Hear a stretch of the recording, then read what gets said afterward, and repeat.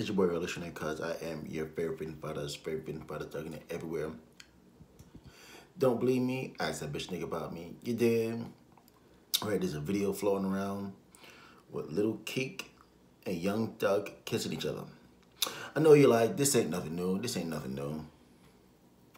It's Young Thuggalicious. That's just his hubby. That's his homeboy. That's his lover.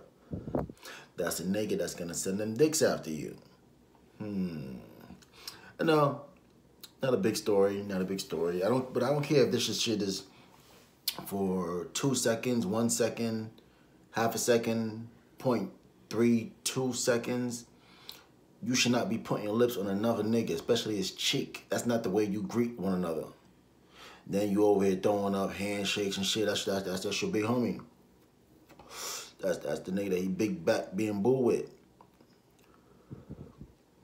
Should have just sad. This is what we would come in 2020. Tragedy, tragedy, tragedy. But yet this man has a large fan base. Why? I don't know.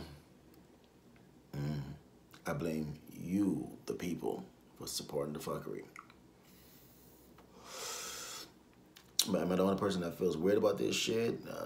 Everybody's just like nonchalant. I seen it on a couple blog sites, so it definitely ruffled a couple feathers.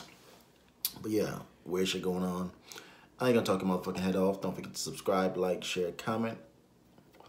Follow me on Instagram, Revolutionary Cuz, like the Facebook fan page, The Revolutionary Cuz Show. Until next time, smoke for your boy, Triples.